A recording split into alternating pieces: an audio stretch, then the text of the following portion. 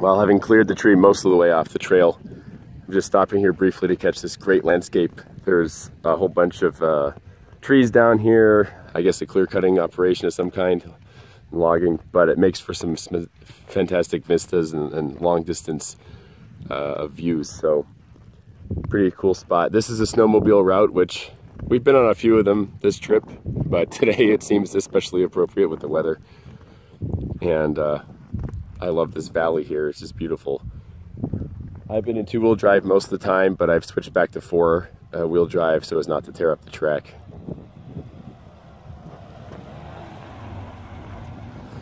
We're debating here how long we can afford to spend time on these trails before cutting loose on main roads to get back. We'll see, but for now we're having so much fun on these side roads, we're going to stick around as long as we can. Good job.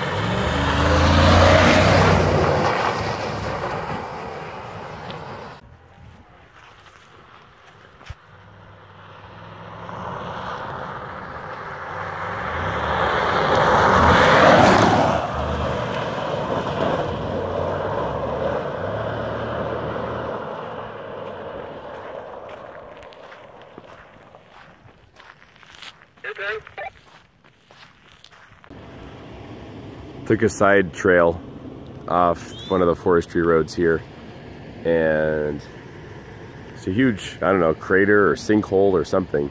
I'd love to think it was from an asteroid or something, but who knows.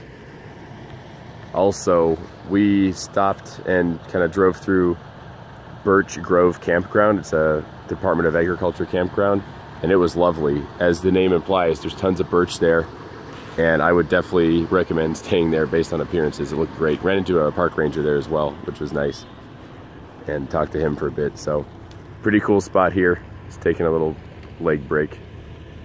Stretch the legs and check over the cars.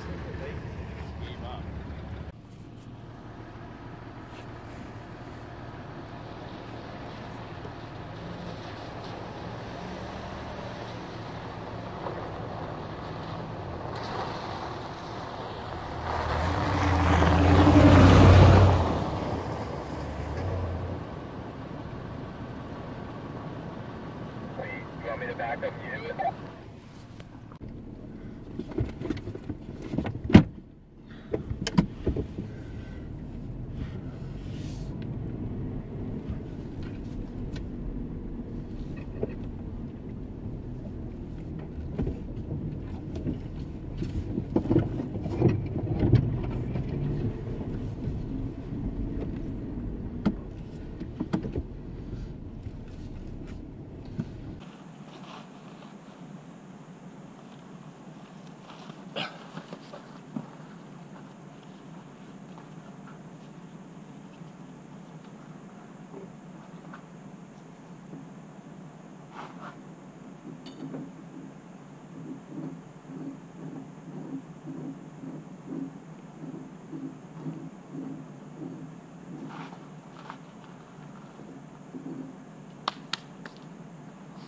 All right, here I go. I'll be right over. Ready?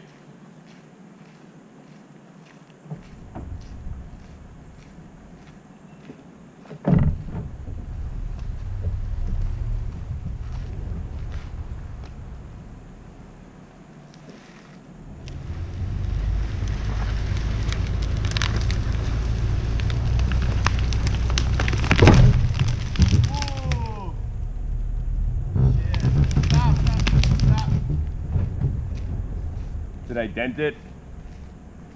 You saw what happened? I heard what happened. I think it's okay, but... Whew. No dent. That's good. Yeah. Where'd it hit? Right through here. Oh, I see now. That was lucky. Yeah. Lucky didn't hit that. Yeah, that would have been bad. And a very dirty ride home. I guess I'd hang a blanket or something. Yeah. garbage bag. Yeah. Somehow I gotta back up. Let's see. This release. I gotta back up a little bit.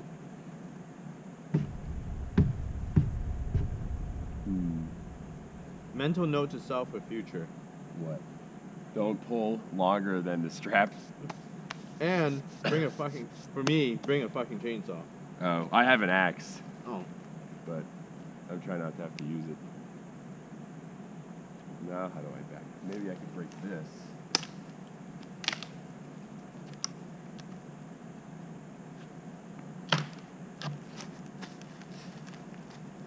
Ah, smart. There we go.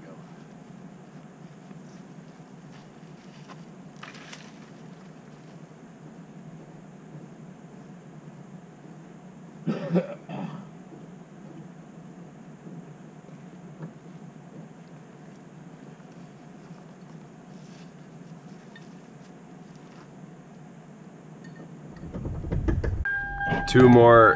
Serious must be ahead to block it off like this. Two more closed roads to report. Two more closed roads to report. This is near the intersection of Wisco.